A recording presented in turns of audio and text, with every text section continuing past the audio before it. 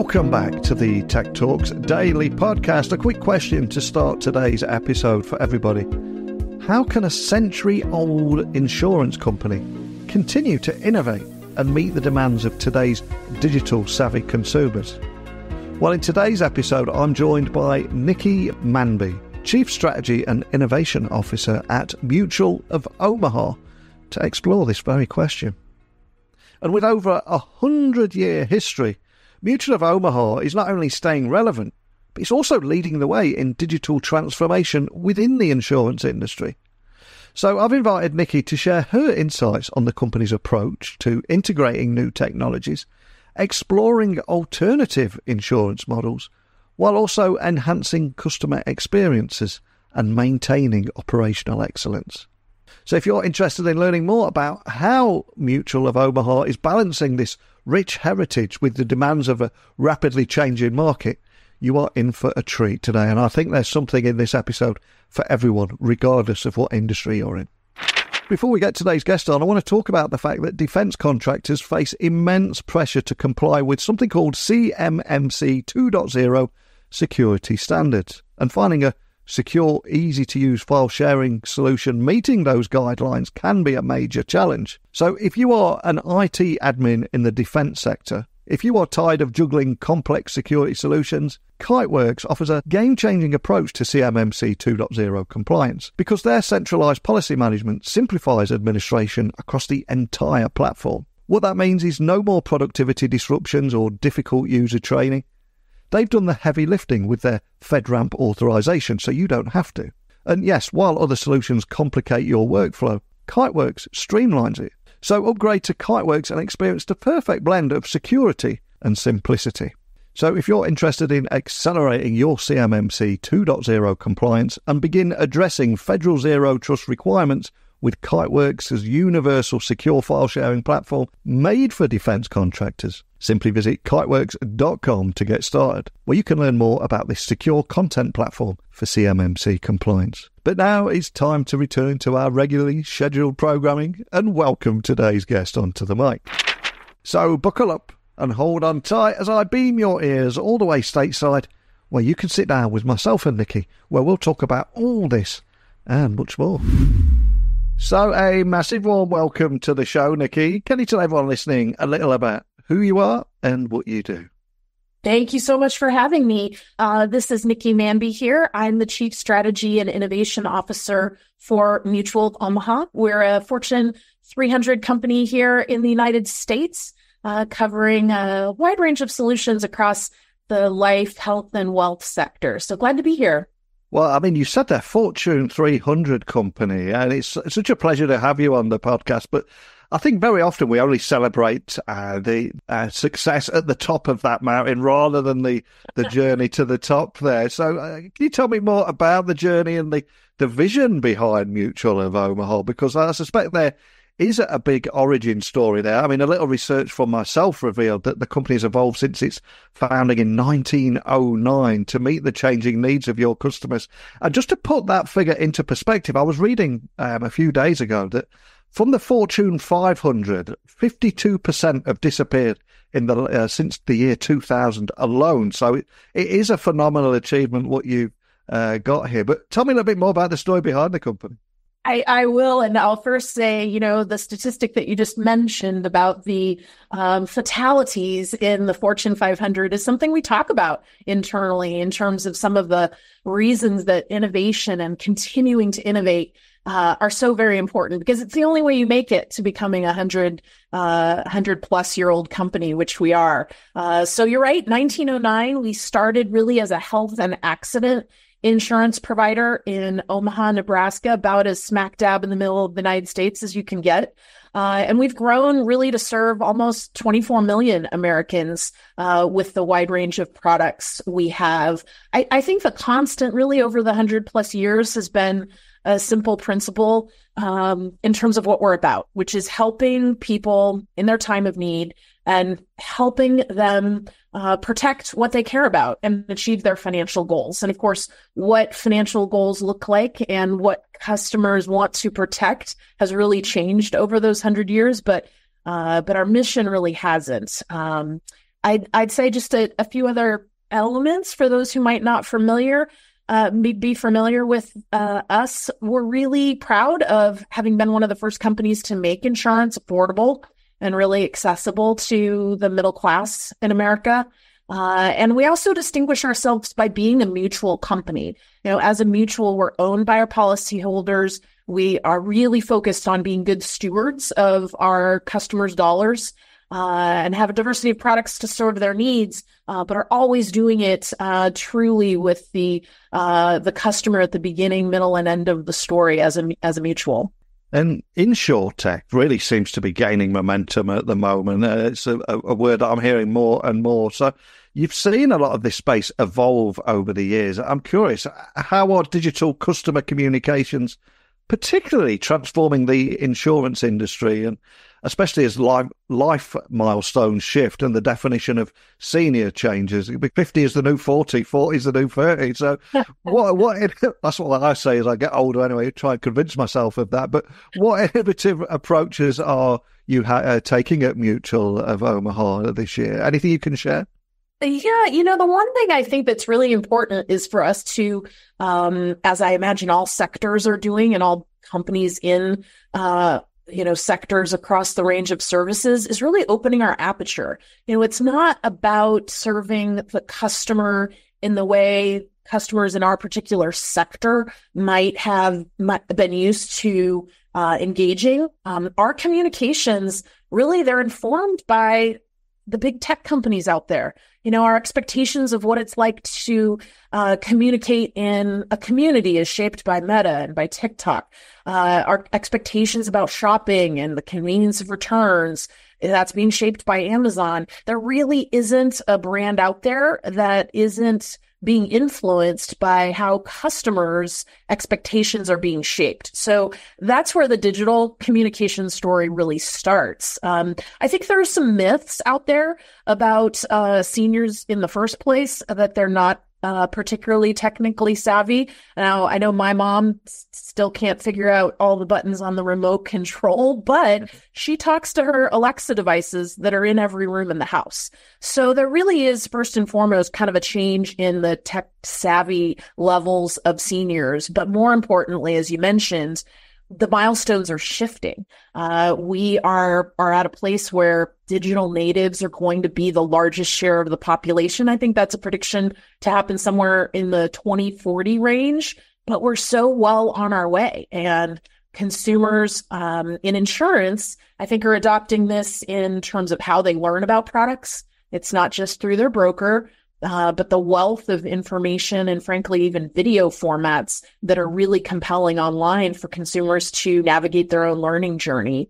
How they actually buy products, that digital journey has really changed, again, informed by the fact that most folks are used to being able to open up an app to be able to engage in a transaction. So the insurance sector has needed to adopt a lot of that self-service ability as well. And so I think those are primarily the ways in which consumer communications have changed. We do have some constraints in insurance that are probably a little different. Health information, privacy associated with many of the products that we deliver does put some pretty big barriers up in terms of how we communicate with customers. And we're always following their lead on how they want to engage us, which is really an important tenet.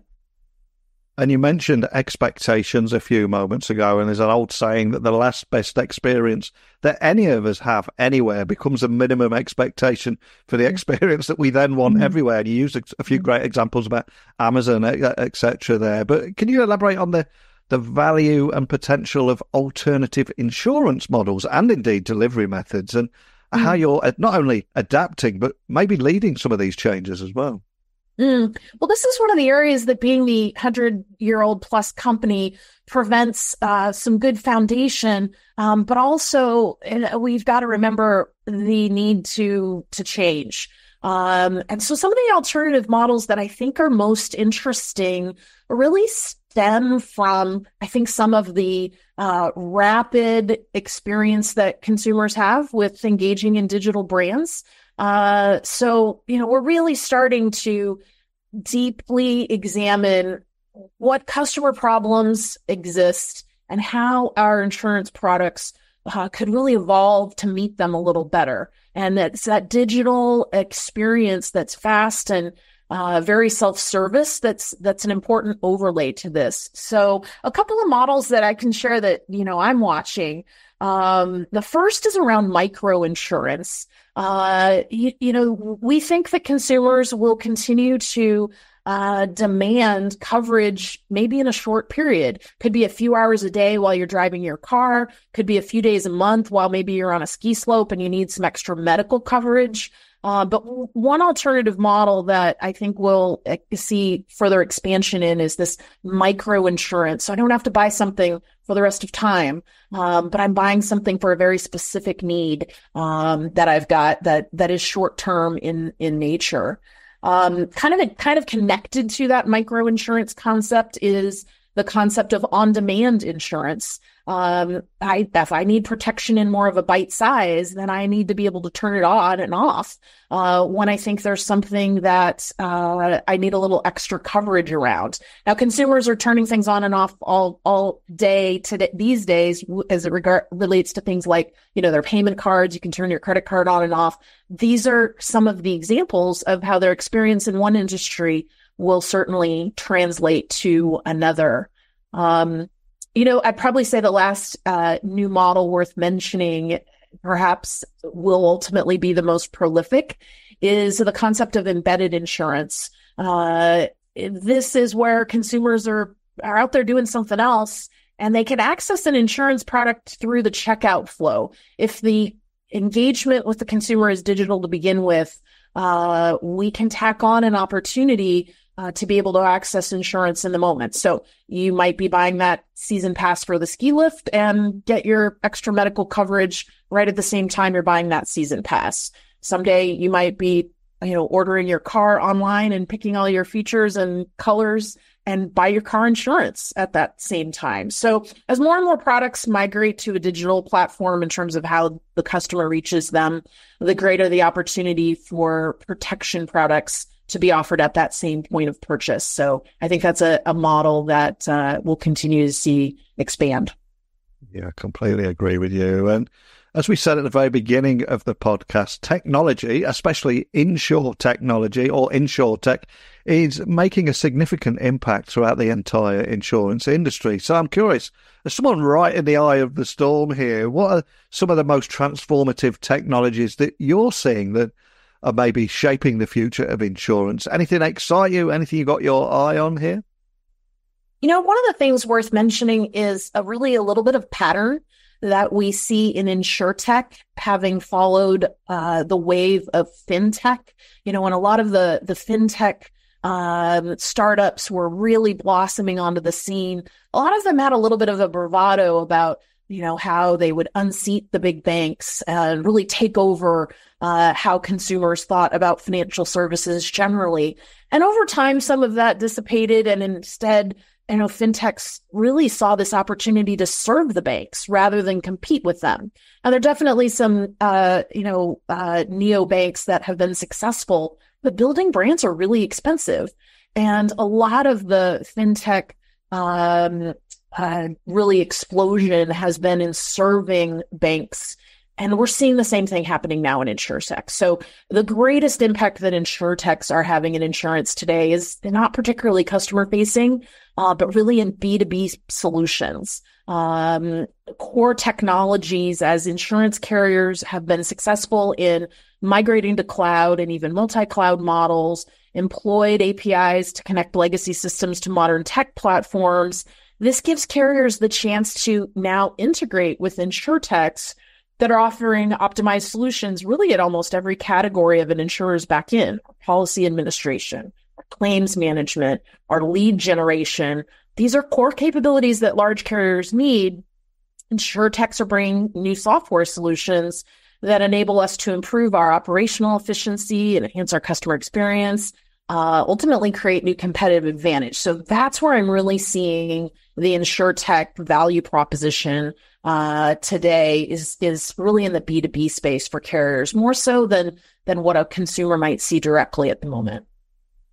And I think it was Steve Jobs who said innovation distinguishes between the leader and the follower. So in your role as Chief Strategy and Innovation Officer there, is there anything you can share around the kind of strategies that you're implementing, how you're using tech to fuel growth for these specific customer segments at Mutual of Omaha? I appreciate you probably can't share too much, but is there anything you can?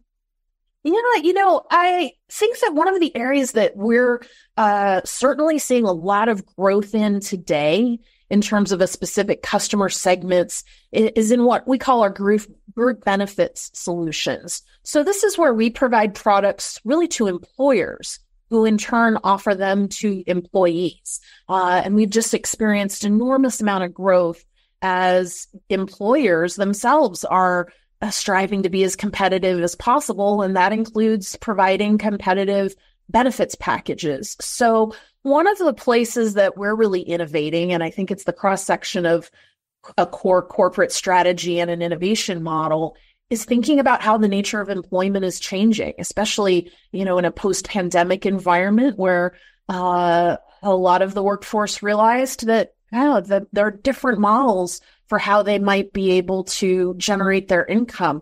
I think Google, in fact, has more contract workers today than they do have full-time employees. So you think about the cascading implication of that, where individuals who are used to receiving a full set of benefits from their employer are maybe now a little more on their own to figure out how to cobble together the right set of protection solutions that they need. We're certainly, unfortunately, continuing to see a shift in layoff of full-time employees among big tech firms, and these contract hire models are increasing. So this is a little bit of a hot spot for us in terms of thinking about how the future of the workforce might change and how our benefits to employees might change if the employer plays maybe a different role in the lives of individuals than it does today. So it's kind of an interesting area for us to innovate in.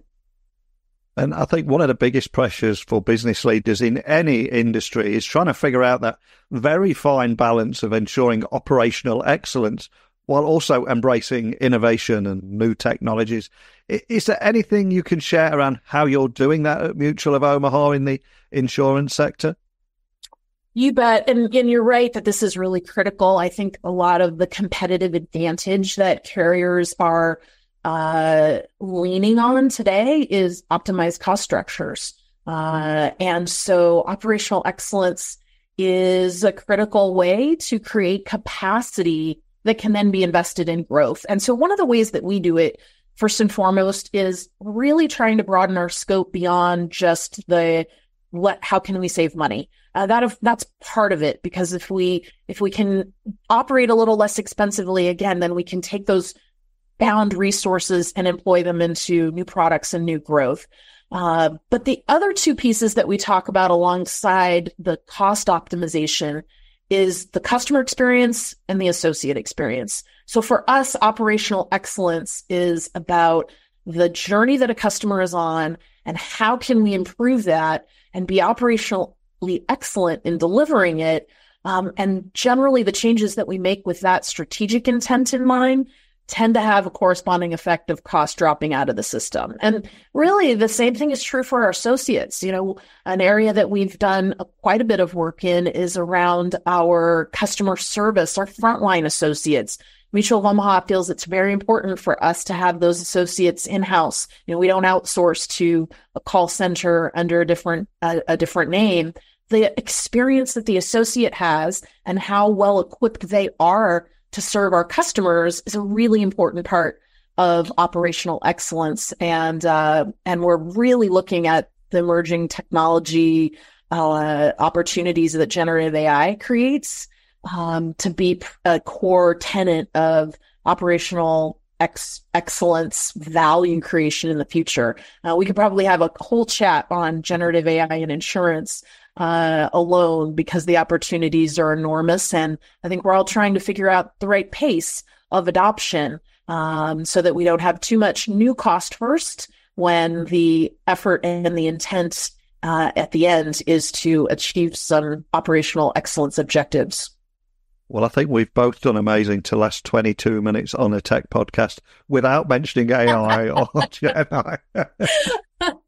So you are correct. I think it is a topic for another episode, and I'd love to work with you on that. But right now, I mean, you're in a fantastic position right in the heart of the industry, drawing this period of super fast technological change. So I'm curious, from what you're seeing, what are the biggest challenges and equally opportunities that you're seeing in the insurance industry today, particularly concerning those technological advancements and matching them with those rising customer expectations?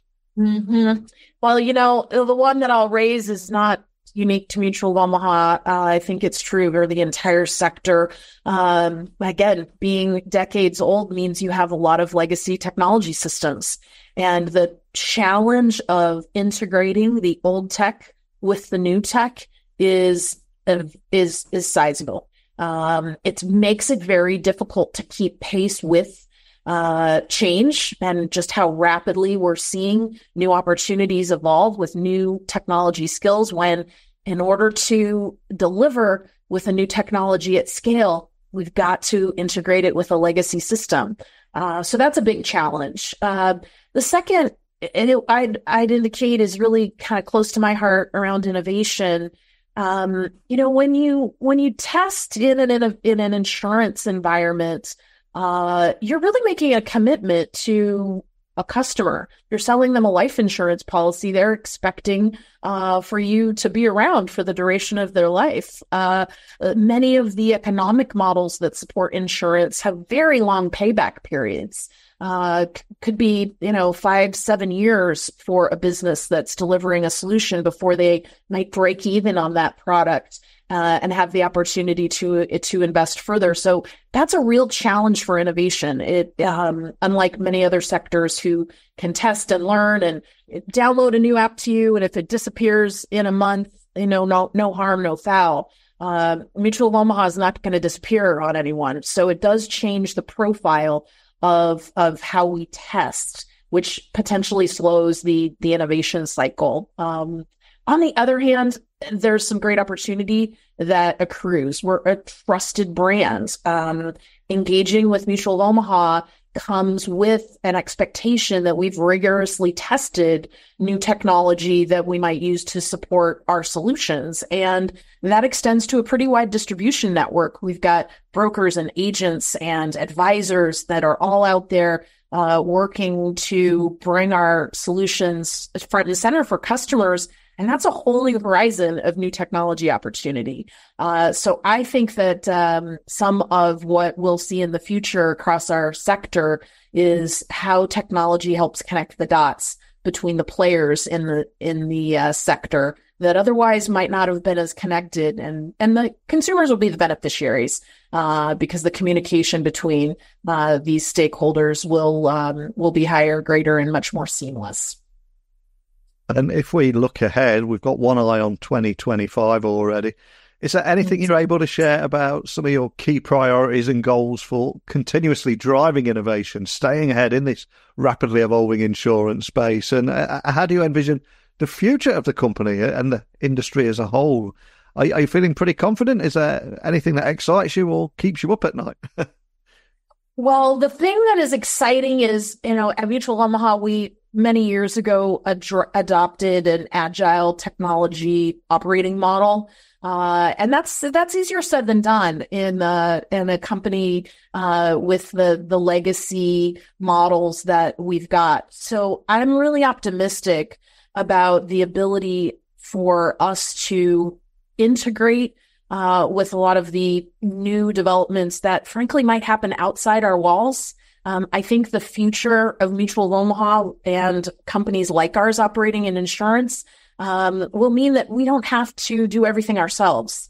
Partnering with others who are best in class and being able to move on to the best in class of tomorrow if our original partners don't remain in that pole position, this is going to open up a lot of doors. So I'm really excited about the future horizon of partnerships, especially in the technology arena. The other thing that I think is really interesting and inspiring for the industry as a whole is how we will be able to change the scope of these solutions that are oriented around protection and financial security into some new dimensions like financial wellness. We see huge correlation between financial wellness and physical wellness. And that's really interesting to think about how solutions might come together to deliver on both. So I think the frame of what a consumer thinks of when they think of insurance is probably going to get a lot broader. And that's really interesting to think about how we're just at the end of the day focusing on what a consumer needs and not being super bounded by the type or flavor of products that we've delivered in the past. And financial wellness and its intersection with physical wellness is, I think, a space that physical, and I should also say mental wellness. These are spaces where I think we'll see a lot of convergence and a lot of new opportunities and new solutions for consumers. And we've talked a lot about how Mutual of Omaha is evolving and improving with the pace of technological change. But as individuals, there's a real pressure on all of us to be in a state of continuous learning now. So I've got to ask, on a personal level, where or how do you self-educate? Anything you can share on how you deal with this pace of change? I love this question because most days I think I'm drinking from a fire hose. So I'm well situated in that state of continuous learning, as you described. I think one key has been appreciating that the model really changes as I've gotten older, where I in the past might have focused on education as my primary method of learning. Over the years, you sort of move into a model of exposure, being a way that you learn, just how that then evolves into experiences, which is probably where I anchor the most today. Making sure I'm in places where I can experience the thoughts, ideas, and concepts of others. The putting yourself in circles where there's a great diversity of thought is really the primary way in which I learn. You go to a conference these days, it's less about what's on stage. It's more about the individuals that you interact with in the hallway, because you get to experience, their points of view. And I try to soak it in as much as I can. So I now count you among those who I've had the chance to visit with. And I think that blend of education, exposure, and experience is something I try to make sure I've got some balance in over time. Beautiful answer. So thank you so much. And we've covered so much in a 30-minute conversation today, and I hope everyone listening has learnt a few things along the way too. But for anyone that wants to find out more information about what we discussed or connect with you or your team, where would you like to point everyone listening? You can find me on LinkedIn, both directly and, of course, Mutual of Omaha's presence there, and mutualofomaha.com really is a point of entry to almost anything you would need. So I look forward to hearing from those of you who are out there in the audience today. Fantastic. Well, I'll have links to everything to make that nice and easy so people can carry on that conversation. And as I said, we talked about so much, just the role of digital customer communications, especially as life milestones shift and the definition of what a senior is a huge thing on its own, but also the value of alternative insurance models and delivery, something we're seeing more and more, and especially insurtech, which is, again, another episode on its own. So I'd love to get you back on maybe later in the year or early next year. Let's talk about the AI thing and the impact that that's having. But more than anything, just thank you for sharing your time with me today. Thank you so much. I really will look forward to another discussion. And thanks again for your time. Wow, what a cracking conversation there. And it leaves me pondering, what does it take for an established company to remain agile in a fast-evolving industry? And for me, the conversation with Niki today has shown that Mutual of Omaha is successfully navigating this challenge through digital innovation and strategic foresight. And by embracing things like new insurance models and leveraging cutting-edge technology, they're setting a powerful example for others in the industry to follow. But over to you. How will you ensure your organisation stays ahead in this ever-changing environment? You've heard from myself, you've heard from Niki. I'd love to hear your thoughts on this. And as always, easiest guy in the world to find, LinkedIn, Twitter, Instagram, just at Neil C. Hughes. If you want to email me, techblogwriter@outlook.com. So I'm expecting to see emails or DMs that say, hey, Neil, I'm a long-time listener, first-time caller. Whatever it is, please let me know. If it's a question, you want to share some thoughts, I'd love to have a conversation with you too. But that's it for today. So thank you for listening as always. And until next time, don't be a stranger.